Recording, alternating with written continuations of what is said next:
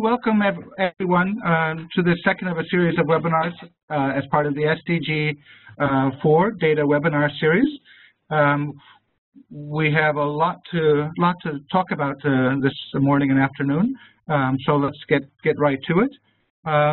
This webinar series is in the context of the recent release of Laying the Foundation to Measure Sustainable Development Goal 4 and the UNESCO e-Atlas for Education 2030, and also kind of in the run-up to the UN General Assembly, where there'll be again a discussion of the indicator frameworks related to the Sustainable Development Goals.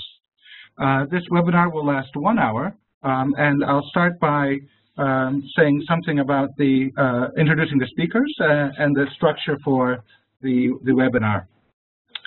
So we're very happy to have as our presenter for today Dr. Marguerite Clark from the World Bank. She's a senior education specialist in the Education Global Practice at the World Bank, and she's the manager of the READ Trust Fund program, which I think many of you are familiar with. Since 2007, she's led the bank's work on learning and educational assessment systems, in addition to assisting individual bank client countries to improve their assessment systems. She's also been really instrumental in leading the development of evidence-based tools and approaches for evaluating and strengthening the quality of learning standards and assessment systems in general. Marguerite will speak for 15 to 20 minutes and present a number of important issues related to the SDGs and the way forward in terms of measurement. And then we'll have 3 discussants, and we've invited discussants representing different perspectives, both from civil society and community monitoring, as well as from regional assessment that takes place in Africa, as well as a national a coordinator of assessment work in Mexico. And these are, I'll briefly introduce each of the discussants. First of all, Dr. Bella Jamil, who is a public policy specialist, and she leads the Citizen-Led Assessment and Accountability Initiative, ACER, A-S-E-R, in Pakistan. It's a member of the People's Action for Learning Network, a South-South initiative across 13 countries. And she's worked extensively with provincial and federal governments as a technical advisor in education sector reform, public-private partnerships, innovations, and financing. And she's currently serving as the commissioner to the International Commission on Financing Global Education Opportunity, otherwise known as the Education Commission.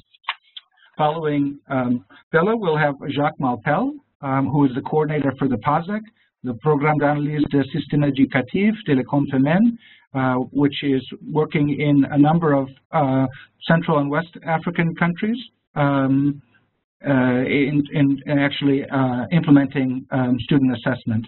The CONFEMEN is the Conference of Education Ministers of States and Governments of the Francophonie. He was also a program director for a French NGO, which specialized in education in Senegal and Niger. He was an education specialist in the French Ministry of Foreign Affairs and at the European Commission before joining the CONFEMEN. And then finally, we'll hear from André Sanchez, who works at the National Institute for Education Evaluation in Mexico as the General Director of Education Results.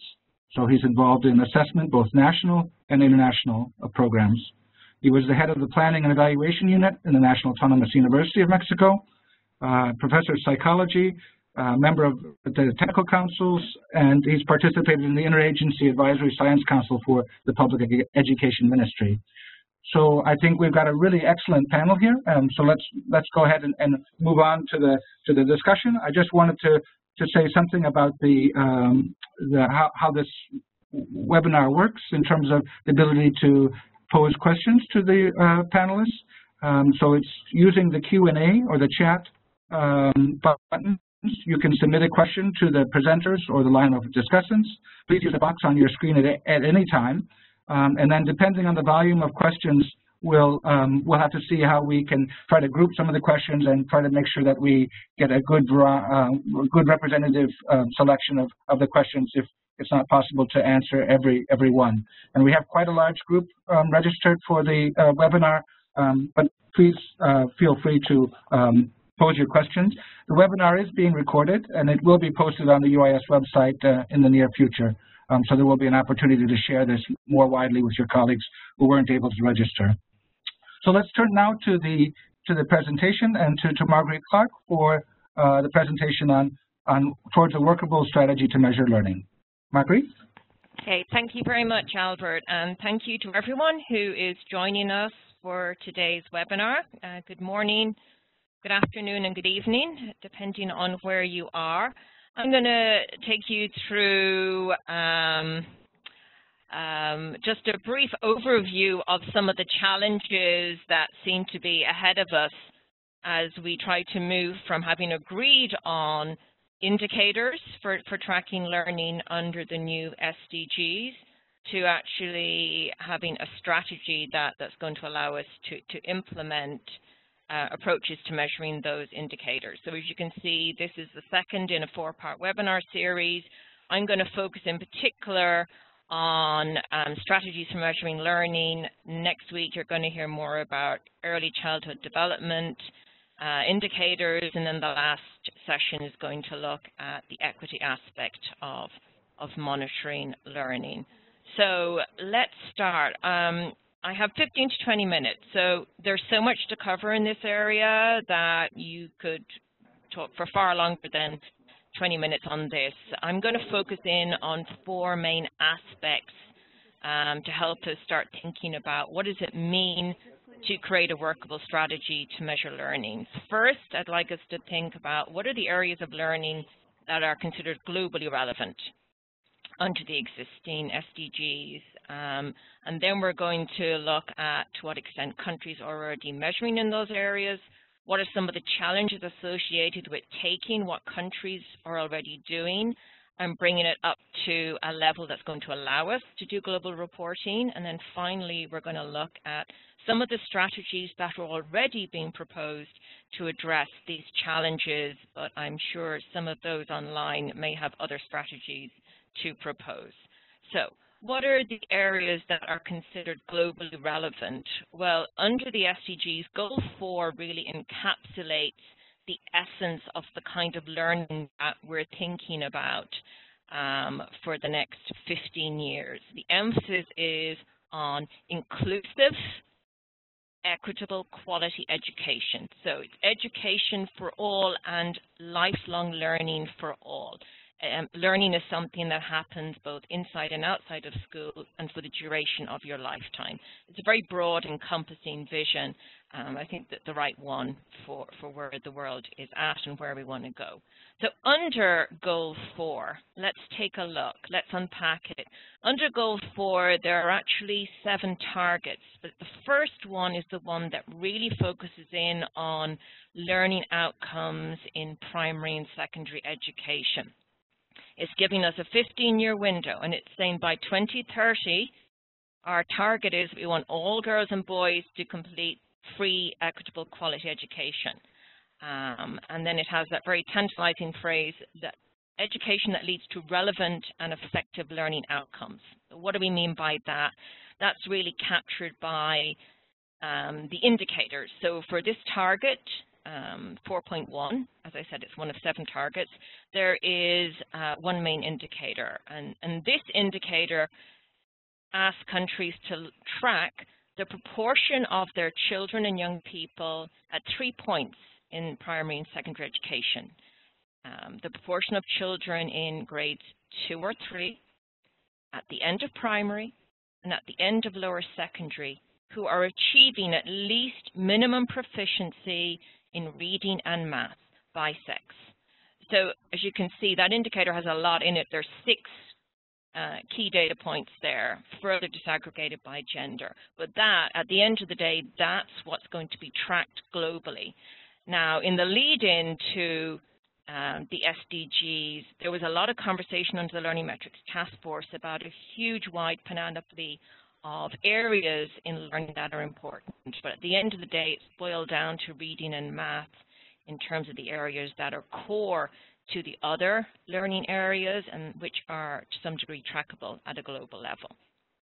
To what extent are countries already measuring these areas? Well, this table is actually from a report that UIS recently put out. It's called Laying the Foundation to Measure Sustainable Development Goal 4. and you'll find it on their website. And what you see here basically is taking that indicator, 4.1.1, and breaking out by reading and by math at those 3 stages of schooling, grade 2 or 3, end of primary, end of lower secondary, looking at 4 key regions to see what percent of countries in those regions actually are already measuring those areas. You'll see I've got a red circle around 2 numbers. This is the percentage for countries that the highest percentage of data available is for grades 2 or 3 reading in Latin America and the Caribbean and Sub-Saharan Africa. So 80 to 81% represents the highest percent of countries that already are measuring in that area. Everything else in this table is lower than that. As a region, Latin America and the Caribbean seems to be best set. They already have quite a lot of data for grades 2, 3, end of primary and end of lower secondary for reading and math. The region that seems to have the furthest to go is Asia and the Pacific. They seem to be doing less in these areas than some of the other regions. So what are some of the technical and political challenges that are going to be facing those countries and others as we try to go from the current state of affairs, the way that countries are or are not measuring reading and math at those 3 points, to something that will actually allow us to do some global reporting in those areas for the SDGs. There are lots of different challenges. I've just picked out 4 here. I'm sure our discussants will have more to add. The first one is, how do you report data from all of these different assessments at a global level? So how do you take all of these apples, oranges, and bananas and try and make them into one meaningful set of data at a global level? Let's tackle that one first. What you see here is a map from a report that we commissioned in the last year that looked at the history of country participation in international and regional assessments over time, since 1965. And the darker the color, the more experience that country has in the area of international or regional assessment.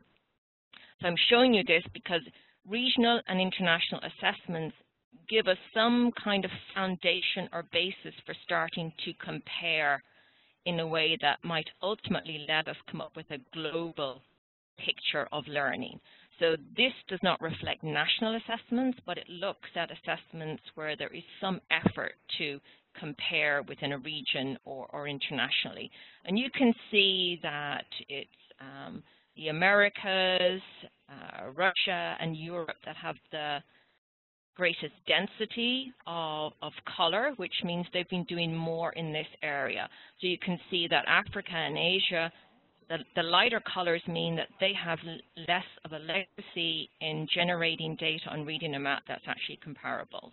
So that's something to keep in mind as we plan for technical capacity building and funding. And even for those assessments that already exist, that are trying to make some effort at being comparative, at being somewhat global in their nature, what you see here, I'll go to these quickly.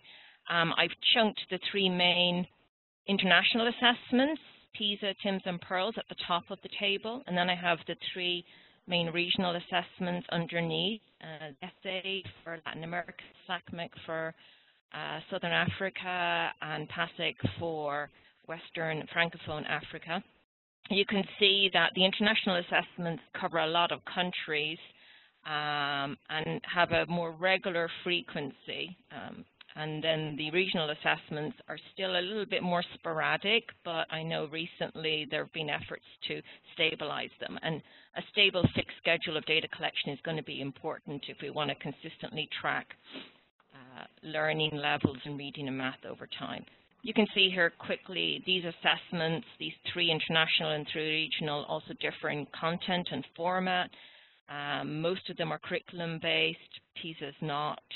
Most of them assess both reading and math, but the TIMSS and PEARLS assessments are TIMSS measures math and science, PEARLS measures reading.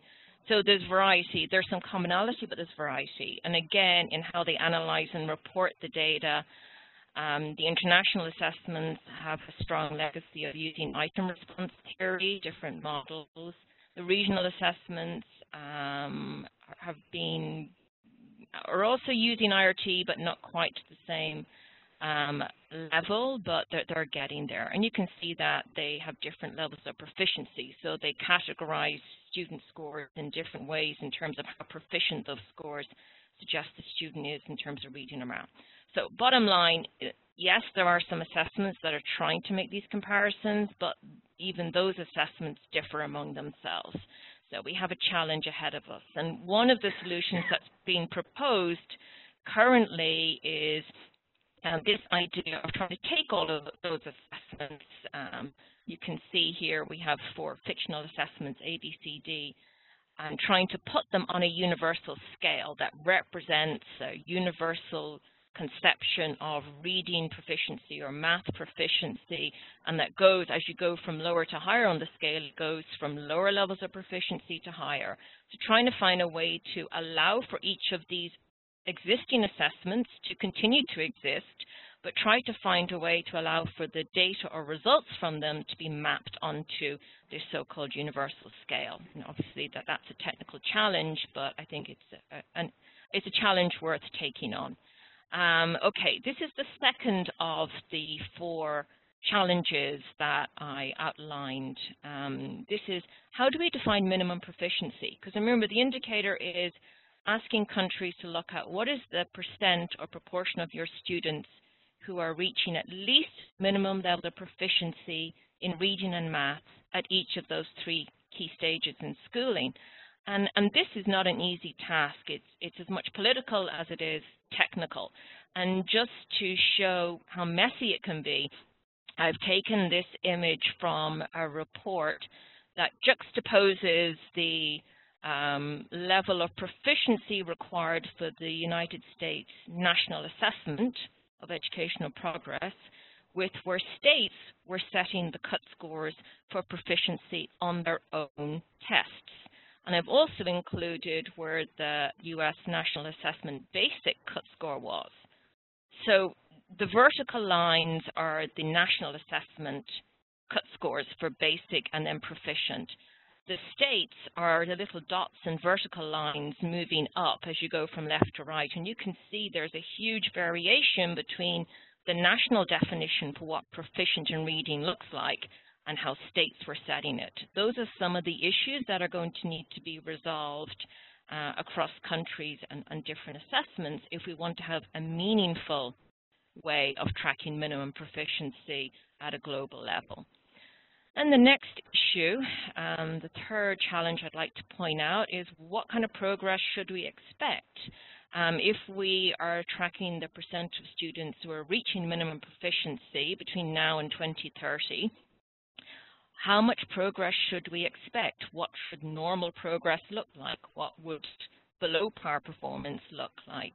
If you look at trends on the 3 international assessments that are already out there, the Trends in International Math and Science Study, the Progress in International Reading Literacy, and the Program for International Student Assessment, you see certain trends emerging over time when you look at how countries perform on these system-level comparative monitoring tools. You see generally more progress happens over time at the primary level. You're more likely to see scores going up at the primary level, particularly in math. Conversely, you're less likely to see scores going up as students get older, particularly in reading. What you also see is that countries can make big gains regardless of where they start from. You see Brazil has made big gains over the last 15 or so years, as much as, say, Korea has made gains, and they're at different ends of the performance scale. The third point is that while some countries see very large increases, and often this is tied to significant education reforms in the country, most countries see very small changes in the order of maybe a 1 to 2 percentage point increase in the percentage of students who are reaching the minimum proficiency level or above on these tests. So that would mean if you had a country that had 50% of students proficient in reading in grade 2 or 3 now, that you might expect 65% of students to have reached that level by 2030. So you can see that, you know, it could be more than that, but the average is for small incremental change over time. And the two images I have here at the bottom are for Russia. These show additional wrinkles in how you measure progress. On the left, you see these are Russia's scores on the International Reading Literacy Test. Their grade 4 reading scores have been increasing over time, but so too has the gender gap. So girls is the upper line, boys is the lower. Scores are improving both, but there's a bigger gap emerging that is actually statistically significant. So how do we factor that in? On the right-hand side, you see the grade 8 math scores over time for Russia on TIMSS, the Trend in International Mathematics and Science Study. And you can see the general trend is upwards, but there's a lot of up and down movement. So again, countries might dip 1 year or two and then go up. So learning how to interpret changes in scores over time and how do you manage when there's a drop 1 year, but it goes up the next. Okay, and then the last point I wanted to raise was, what about countries that don't have assessments at all, or that don't have very strong assessments? And what you see here in this chart is some data from a tool we have at the World Bank. It's called Sabre Student Assessment, where this is data for 34 countries where we looked at the quality of their assessment systems. So there's 4 groupings here. We looked at the quality of their classroom assessment, their examinations, their national large scale, and their international large scale. And the light bar, you can see the red bar is latent, the very kind of light green bar is emerging. That shows weaker levels of quality in those aspects of their systems. And you can see that for national and international, a lot of countries are still in the early stages of putting in place robust, large-scale systems. So they're going to need support to create stronger systems. And what are some of the proposed strategies that are already on the table for addressing these kind of issues? Well, I've got 3 things here. There are new global assessments being offered by several of the international assessment agencies, and these are designed to be more relevant for developing or lower income, lower performing countries. So the TIMSS and PEARLS assessments are now supplemented by assessments that focus in particular on numeracy and literacy. PISA has a new initiative called PISA for Development, and they're all meant to flesh out the lower end of the achievement scale and actually allow countries to capture data on learning and also correlates of achievement that are more relevant. The second of the proposed strategies is new global technical partnerships like the Global Alliance to Monitor Learning. That's meant to bring people together from around the world to look at these kind of challenges, improve coordination, and reach some kind of consensus on what's good enough, you know, what does technical quality look like in a large-scale assessment. And then the final one, and very important, is trying to come up with global funding options to help support the work that countries and others are going to need to do in these areas. So that's it for this one, and those are the next 2 webinars here that you can see, where you can continue the conversation on early childhood development and equity. But for the moment, I'm going to finish with my contribution to this session on a workable strategy to measure learning, and I'll hand it over to Albert and the discussants. So thank you very much. Great. Thank you very much, Marguerite. I think you very succinctly and very clearly set out some of these major challenges, the key challenges around the operationalization or the implementation of, you know, how do we go from then an indicator to actually making it robust and working well to capture progress. So now let's turn to our panel to engage in this set of key challenges, or perhaps also to add new challenges to this list that need to be considered. And we'll start with Bella Jamil. For each of the discussants will have 5 minutes, and then we'll come back to your questions at the end of the webinar. So now to Bella, please. Thank you. Thank you very much, Marguerite, and thank you very much, the UNESCO Institute of Statistics, for bringing us on board a very important topic. I wanted to thank Marguerite for laying out the entire landscape so beautifully, with all the nuances in terms of the challenges. Since I'm representing the citizen-led learning assessments, I did sort of find in the presentation an absence of reference to the citizen-led assessments, which have been part of a citizen-led accountability and learning social movement. I just wanted to share with the audience that the citizen-led assessments have been recognized for influencing the SDG 4 and in particular 4.1, not only in terms of the framing of the goal and the target of 4.1, but also in the debate on the indicators, and particularly getting the lower primary indicator in place.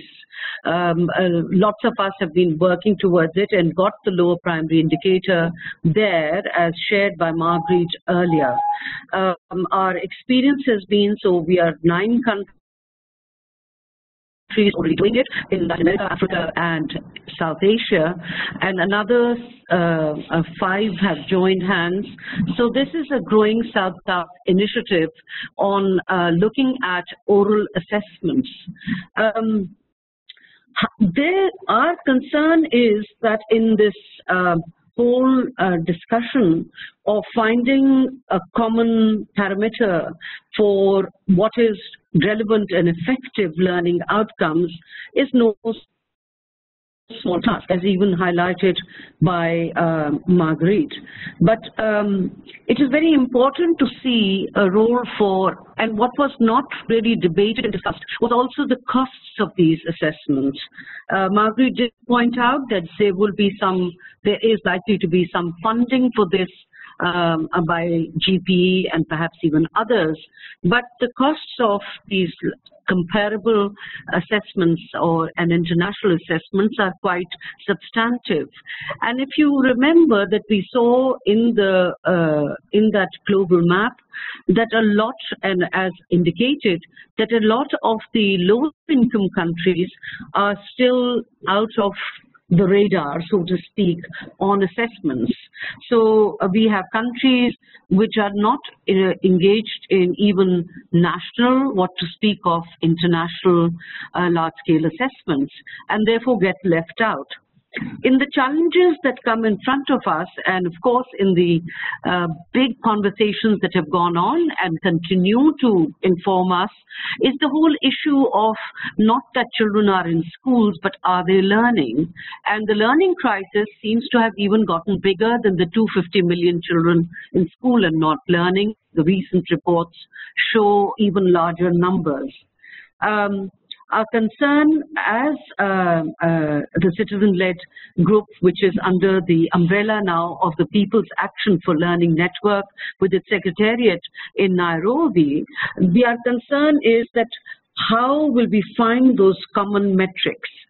How will we agree, as Margaret also said, on what will be seen as relevant and effective for everyone, that it will be a global learning metric agreed by everyone.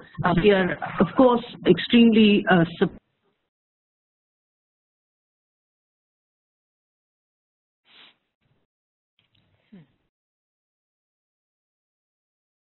frameworks and the effort. We are starting early in the SDG era up till 2030, and we hope to be able to come to some kind of conclusive space in which we can take things forward. But I think it is important to look at again from our perspective how the citizen movement, which have already influenced SDG 4 and 4.1, how they can be also taken into account, especially in countries where the assessment regimes are not that sophisticated or have had a history where or to build upon. And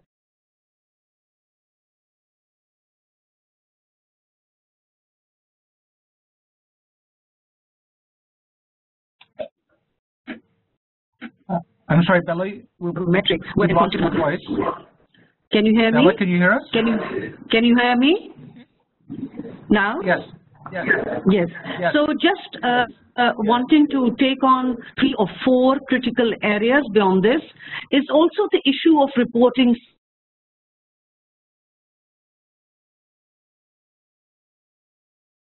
Say these reporting cycles are not fixed or they come wrong.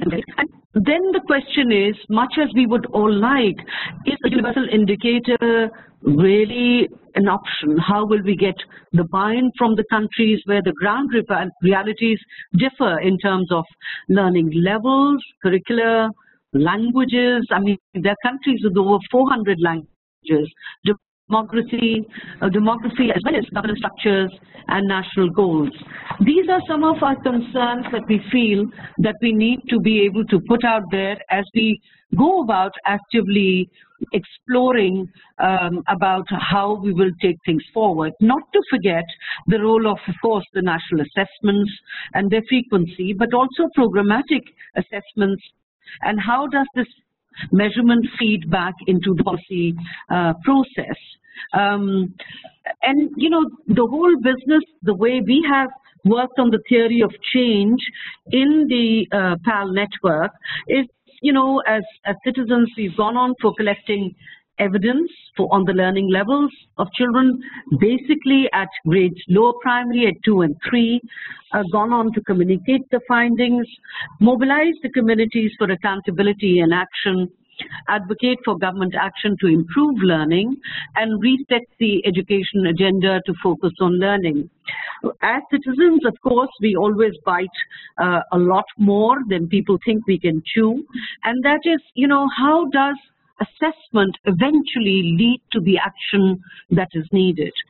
I felt it was important to share with everyone this entire perspective where we are coming from, and we are not really a fringe phenomena. We are quoted not just in national economic surveys and important documents that emerge on assessment and human resource development in our countries, but also are now a regular feature of the Global Education Monitoring Report. Chapter 10 in the Global Education Monitoring Report, which was just released, I think is worth looking at. It lays down the landscape even more graphically with lots of options, including the new UNICEF mixed option as well, which is emerging in this area. So I think we need to widen this conversation a little bit more beyond what is seen as official, sometimes and international, perhaps more expensive, perhaps not without citizens, and where citizens certainly in the past 10 years have made a dent. I would love to see that we remain centered in this conversation and certainly in the solutions that we are trying to come up with. I want to stop here, but you know, this has been very exciting as I'm going to be soon joining my team at the UN General Assembly on the 18th with the Education Commission's report, which centers again on learning in a very big way. Okay, good. Thank you very much. I think you brought some new issues as well and important challenges to the list. Now let's turn to the to Jacques Malpal, the head of the PASEC Regional Assessment in Africa. Please, Jacques. Okay, thank you very much to the UIS who have organized this webinar, and thank you, Margaret, for this excellent presentation, which gives us a global picture of the situation for assessment. The conference is a conference of the ministers of education of the Francophonie, including 44 members, as from the North, Canada, Belgium, France, Switzerland, but also many of the countries are in Africa. and some are in Asia, like Laos, Vietnam, Cambodia. PASEC has been established in 1991, and since 2014 has done more than 30 assessments in about 20 or 21 countries among the continent countries. The first international assessment was started in 2014, and we released the international report last year in Dakar in December 2015. And it was the first experience for us to have international comparison between 10 countries in Sub-Saharan Africa on the results in primary education at the second and the last grade of the primary.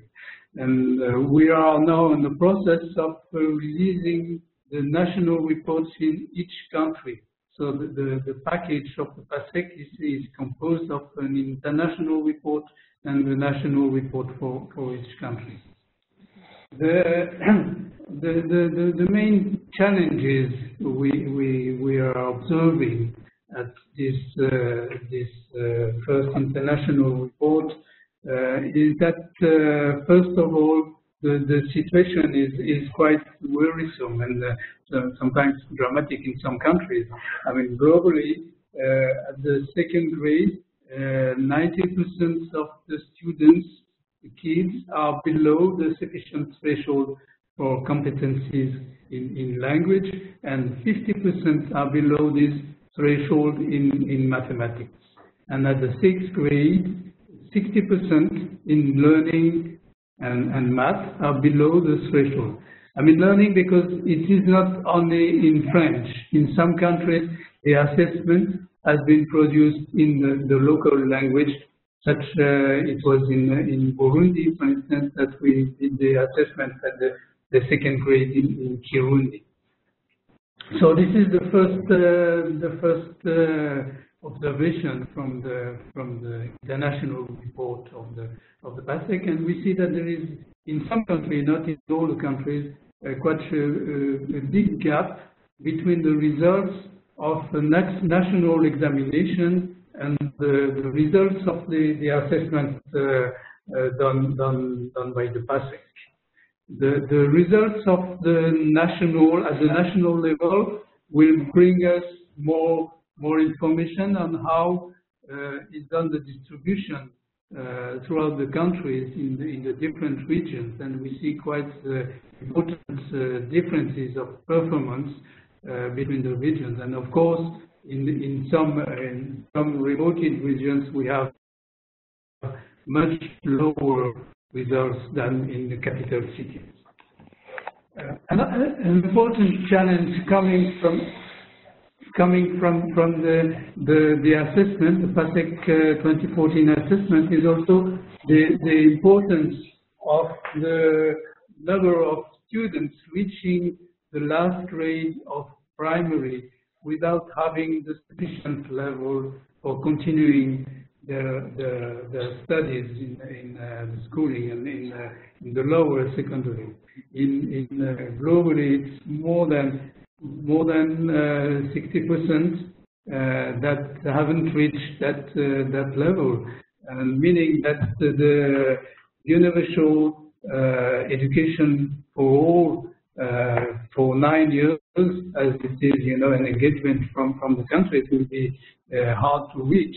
And worse than that, in some countries we have an important ratio of students reaching the last grade of the primary without having any below.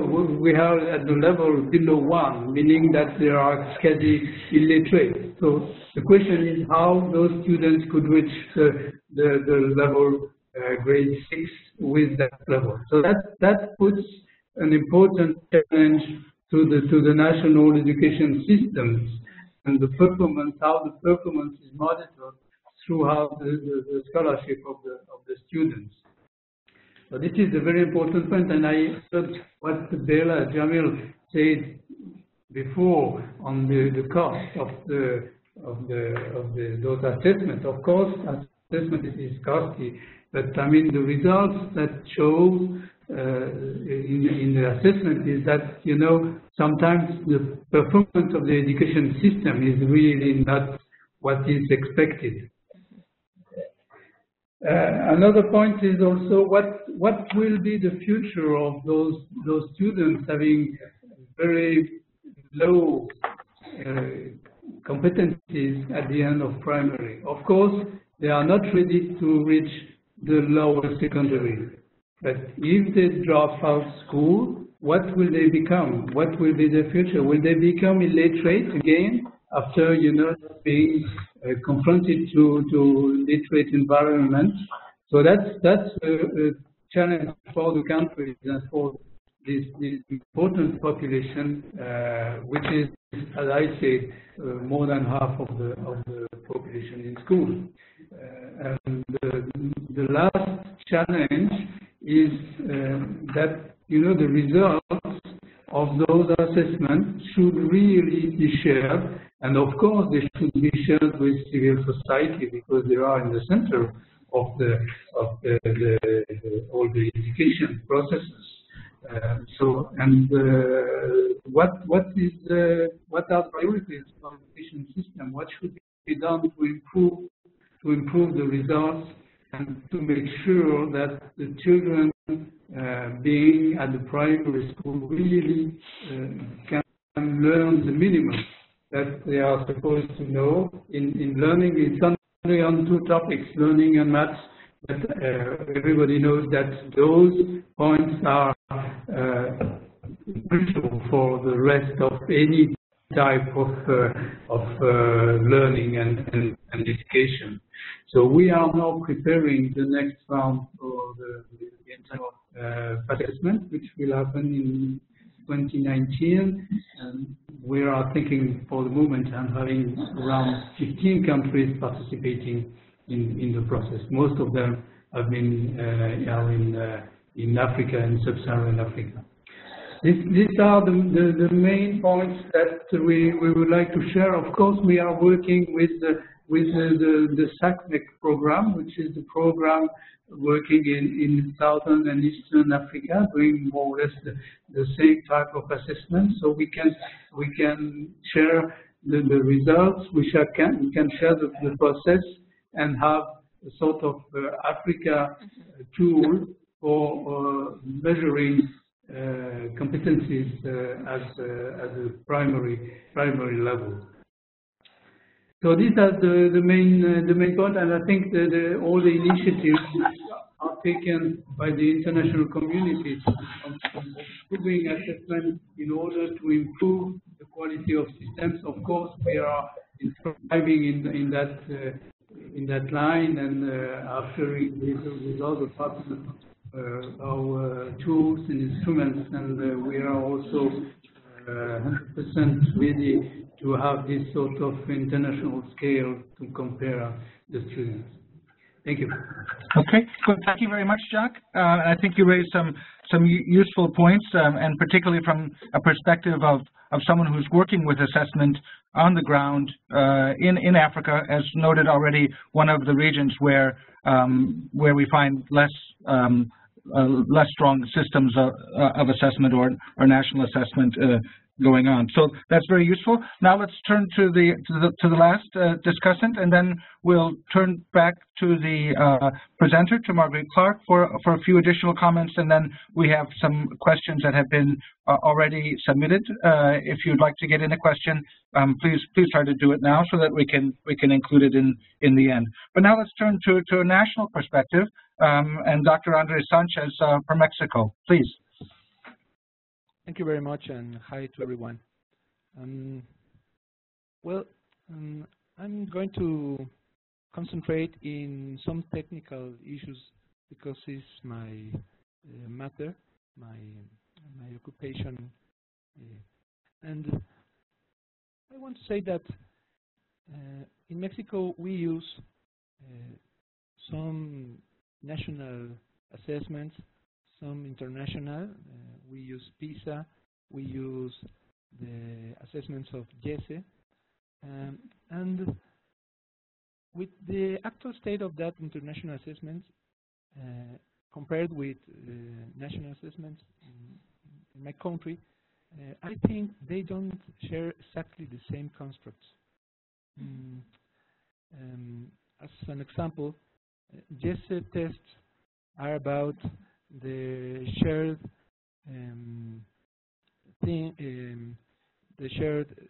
topics in Latin America countries, and PISA test, you know, is not about shared contents in curricula. It's more like competencies for life, no? Then they evaluate close but not identical constructs. So maybe the different agencies that work on those assessments and the other assessments can make an effort to align their scales, or maybe to construct a new one to have a universal scale, like Marguerite says us. Maybe there are some alternatives to a universal scale that can be interesting to consider. For example, will we try to be explicit in a few cross-culturally relevant learning contents for assessment purposes and try to share ways to evaluate them and then use them as shared indicators? Not complete scales, but a kind of minimal shared learning contents. Or I think that we can try to put them in countries' curricula before trying to evaluate them. Try to make international movement that tries to put in the mind of everybody that some contents, some learning contents are so important that every country must teach them to their people, children or adults, and then try to assess them. That's an idea. Well, I'm gonna go back with another thing. When we see that the indicator, I think is 4.11, says by 2030, ensure all girls and boys complete freely equitable quality primary and secondary education leading to relevant and effective learning outcomes. In countries like mine, I think it's not only about learning outcomes, because this goal has 4 issues that are important to consider. The first one is that all girls and boys, it's a theme in my country and in other countries in Latin America, because we don't have universal access to school. Maybe in primary school that it's more or less well going, but not in the other levels. And the think about quality of education, it's an important one that not only relates with relevant learning outcomes. I think we must see things about educational offer, the conditions in what the education goes, especially in formal education, and think about equitable. It's an important issue in many countries in my region, in Latin America, because the sex equity is important, but almost important, or more important in some cases, is equity in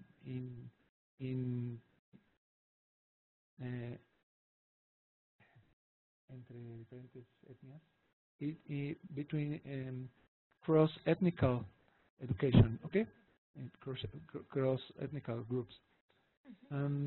So there are four topics that we need to see when we talk about think about relevant and effective learning outcomes. Well, there's a fifth one, that the learnings must be relevant and effective, for citizenship, and I think there is a lot of work that we must do with our curricula to let it happen.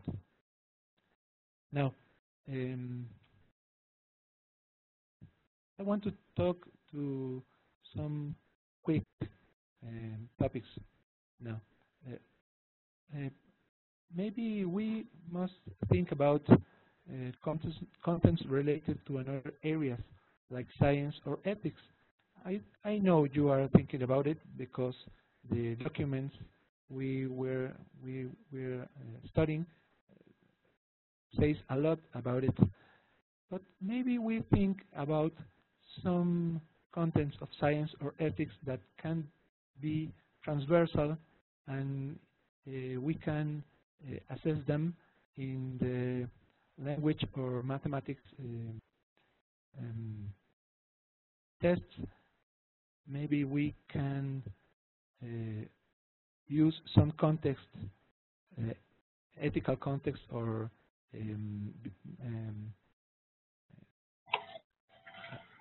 environment contents to use in some questions in tests. Well, another topic. Countries with more advanced scores at the beginning have it more difficult to improve than countries with low scores. It's something interesting that when you are closer to light speed, you need so much more energy to accelerate. So we must think that it's not possible to all countries to develop scores in the same velocity. Well, almost there, okay? Maybe we don't need to define or report minimal proficiency, but we can have a detailed descriptors and let every country to determine where they are, not numerically, but qualitatively. Maybe we can describe a detailed scale, qualitative scale, and let all countries try to enclose that scale in some way. No? The last topic. The assessments must be affordable for all countries. Not only affordable, but sustainable, no? How to make it attractive to all governments? Can we have help of civilians? In Mexico, and I think in India and in other countries, there are good experience with assessments developed by civilians, and they afford some of the cost. They have the impulse, the political intention, and I think we must think in a scheme that can consider them. I think in this topic with Baela and Jack, because we all are concerned about the cost of new assessments. That's all. Thank you. Okay, thank you very much, Andres. And let's move quickly then back to Marguerite. If you have any immediate points that you want to raise to the many new points that were introduced by our panelists, and then I can present a question or two for Marguerite as well as for the panelists. Marguerite? Okay, thank you very much, Albert, and thanks to the discussants who raised a lot of very good additional issues. I'll start with Bella's point about citizen-led assessments, which I think is really important and absolutely critical. We know from the research that's been done on citizen-led assessments that they're very good at raising awareness about learning, creating advocacy and action. They've probably done a better job in that respect than some of the more so-called established national assessments, and they've really been critical to getting us to the stage where there is such a focus on learning in the SDGs. I think moving forward, citizen-led assessments are critical as a way to measure learning among out-of-school children, because even though the indicators under the SDGs reference children in school, the indicator is built around grades 2 and 3, under primary and under secondary, there are huge numbers of children still out of school, and I think we cannot ignore that, and I think we have to find a way to be able to reach out to households and places where out-of-school children are and bring them into the mix. So I think citizen-led assessments have a role to play there. And already they're informing some of the work that's been done under PISA for Development in terms of finding ways to create sampling approaches that can identify 15-year-olds out of school so that their learning levels can be measured. I think in terms of different assessments, as Andrea said, different assessments can come at the constructs of reading and math in somewhat different ways. I think that's very true. But I think there's also some commonality. I think if you look at trends on national, regional, and international assessments, say for a country like Chile, you do see that the trend line tends to be going the same direction. So even though Chile, for example, is below the international average on PISA, it's still been making steady progress over the last decade or so, and you see a similar upward trend line on its own national assessment. So even if there may be assessments that are at different levels of difficulty, I think there's value in trying to triangulate. I think you can actually use the differences as a strength, so you get a much better idea of how robust the increases in learning are, to see if the learning is showing up on different kinds of tests of basically the same construct. So you know you're not just seeing scores go up as a result of teaching to the test. So I think there's ways to make that a strength rather than a weakness. And then in terms of what Jacques said about we need to ensure that all children are learning a minimum, this is absolutely critical. If children don't learn minimum proficiency in reading and math, they're just not going to survive in today's world. It's absolutely vital that we find ways to reach all children, and not just those in school, and that's where citizen-led assessments also come in, but also I think we need to be more innovative in how we try to reach children and options for helping children learn. Children don't all learn in the same way. So I think it's not just measuring kids, but also finding ways to work with them to help them learn what they need to survive and thrive in today's world. So Albert, I'll pass it back to you if you want to share any questions from the participants. Right. So we've reached the scheduled end of the webinar.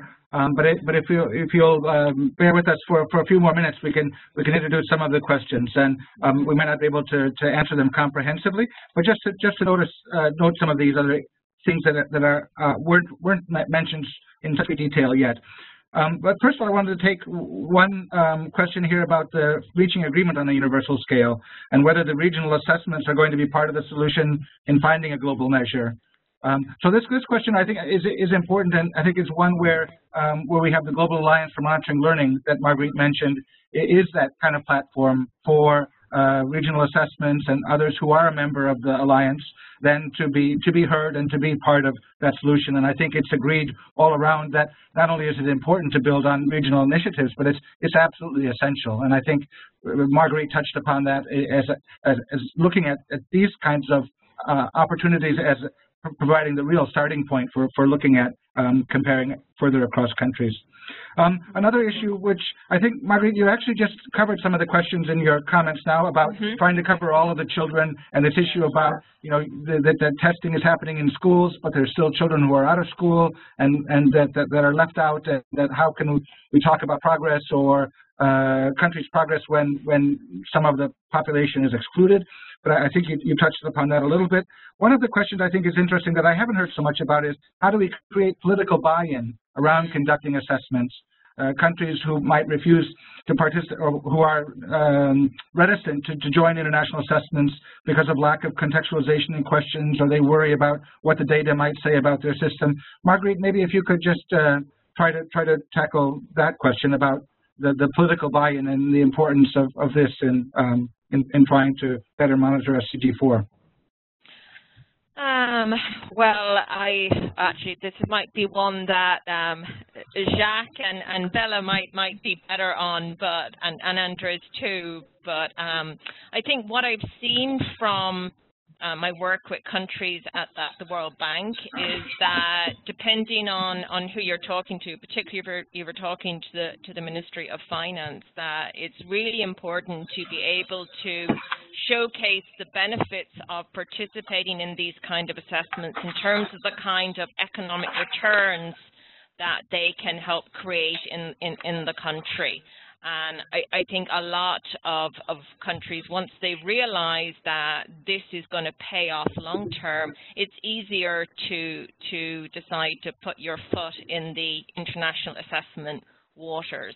And I think you can also point to other countries that have started out lower down on the scale in these assessments, but have used that information to improve. And I think Russia is an example that I would bring up here, and Brazil and Chile. If you look at countries like Brazil and Russia and China, well, I'll leave out China because China's been doing well the whole time, but Brazil and Russia have started out and they weren't that high, but they have made steady improvement over time. And as members of the BRIC countries, you know, I think they show that it's okay to start out lower down the scale because you can use that information to improve. And I know we've done some case study work on Russia, and you can see they use that information to their advantage. It's not so much where you're starting out, it's where you're headed.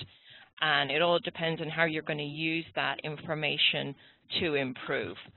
So I think getting people to get beyond the idea of where are we going to rank to how can we use this information to help improve learning levels, to help drive our economy, to help make us a more attractive country for investors. Okay, good. Thank you very much, Marguerite. And I'm afraid we've gone over time a little bit, but I just wanted to give some more, just to let you know that the session has been recorded and you'll be able to share it with colleagues. I think we'll try to make sure that we keep posted the questions that were also proposed. I think it's important as part of the full picture, so we appreciate your participation. And just to remind everyone that the next webinar on looking at measuring child development with the presenter Abby Rakes from the University of Nebraska will take place this Thursday at the same time. So we hope you can join us then. If you aren't able to register, please contact Olga Stjanovikova, whose name is in the materials. But I want to just to finish again by thank you very much, Marguerite, for I think a really excellent overview of the challenges, and to all of our panelists who brought out, I think, some really important points as well. This is a complex issue and a very difficult one, but certainly I think one where there's an imperative to make progress, to move the scale, to advance the measurement agenda now if we're really serious about making learning something that's part of the monitoring the development goals. So I just wanted to thank everyone again.